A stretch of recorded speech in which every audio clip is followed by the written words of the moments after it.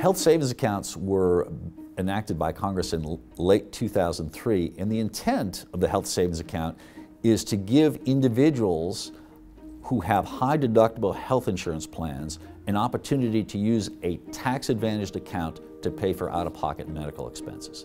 It's an important innovation, and it's important from the sense of giving customers some choices in how they select their medical care. Originally, in the early years of the health savings account, the adoption rate was fairly low. As late as 2005, only about 4% of employers offered a health savings account to their employees. And the self-employed or individual market, very few people actually knew about it, so very few people actually opened HSAs themselves. Today, however, corporate adoption is much more widespread. About a third of companies now offer them, and the amount of assets has mushroomed significantly.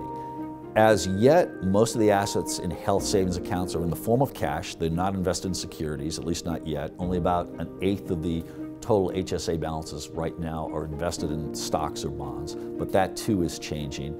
And I think based on what's going to happen in the very near future in terms of medical care reform, possible repeal and replacement of Obamacare, you're going to see a much more widespread usage of health savings accounts as the country moves from a co-payment model to a high deductible model.